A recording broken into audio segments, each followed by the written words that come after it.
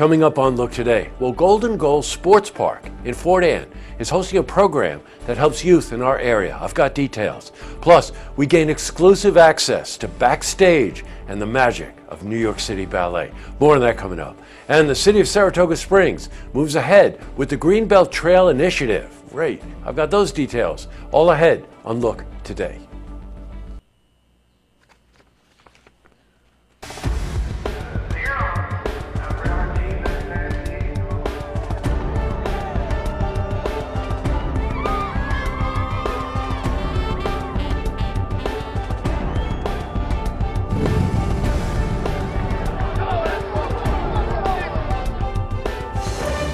Welcome everyone. I'm Jay Hood Jackson, and this is Look Today. Well, in tonight's program, I sit down with Chuck Vaskanyan.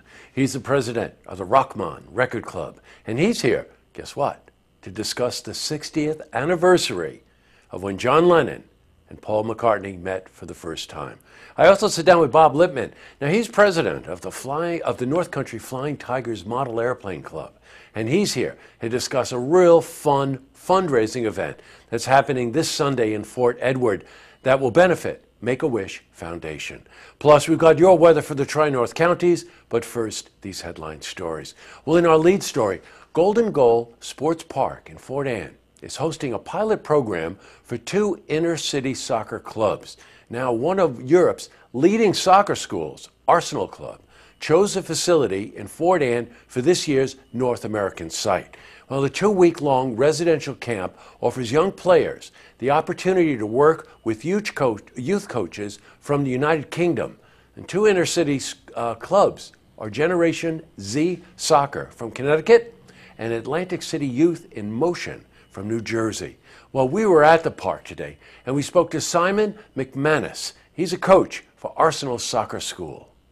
So this week we're here at Golden Goal, which is a fantastic facility, been very hospitable to us, giving us everything we need. We're running a residential camp here, targeting players from all over the New York state and hopefully further than that.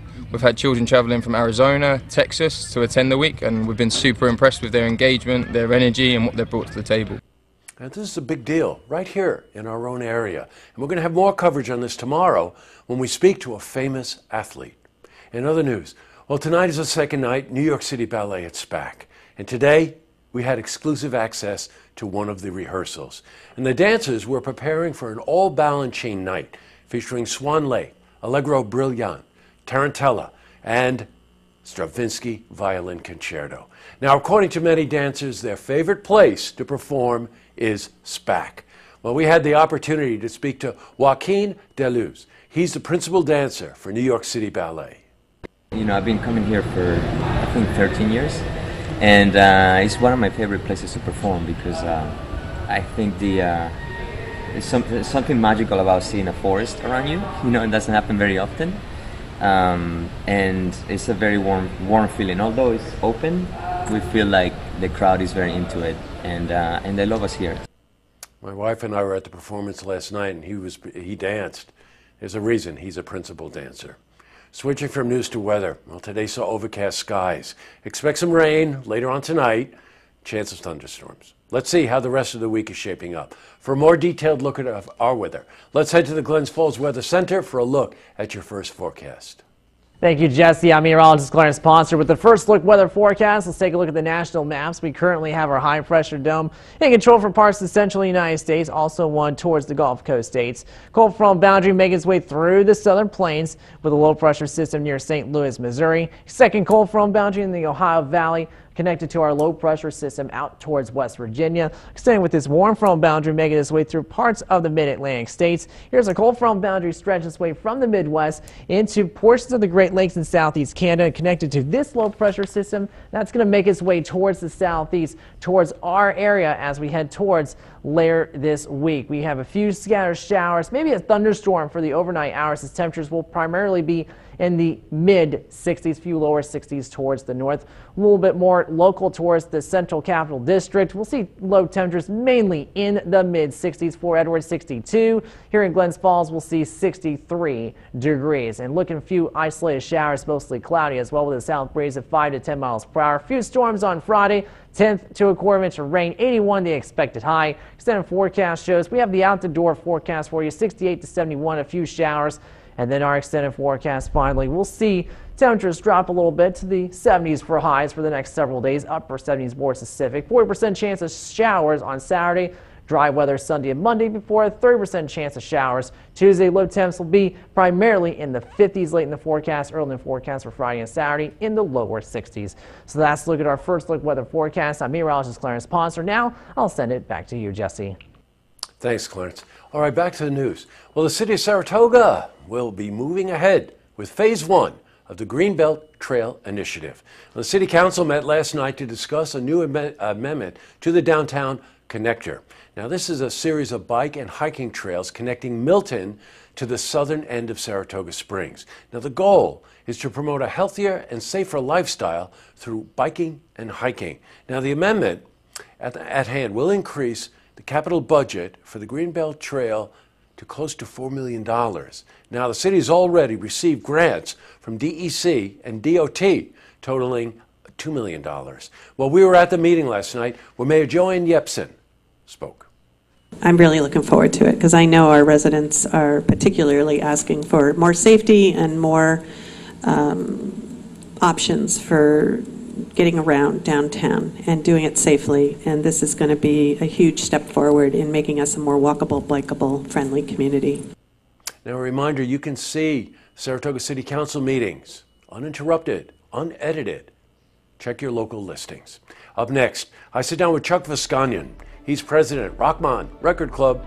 He's here to discuss the 60th anniversary of when John Lennon and Paul McCartney met for the first time. Plus, I also sit down with Bob Lipman. Now, he's a president, North Country Flying Tigers Model Airplane Club. He's here to discuss a fundraising event that's happening this Sunday in Fort Edward that will benefit Make-A-Wish Foundation. But first, if you see news happening, you want to share a story idea, how about join us for an interview? Give us a call on the hotline. The number is 798-8000.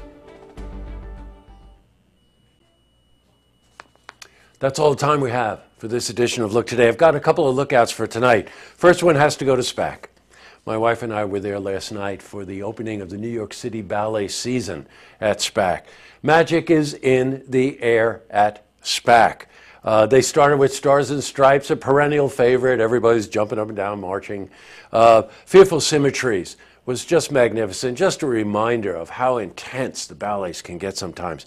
But really the highlight of the night has to be Justin Peck's premiere of a ballet called Times Are Racing.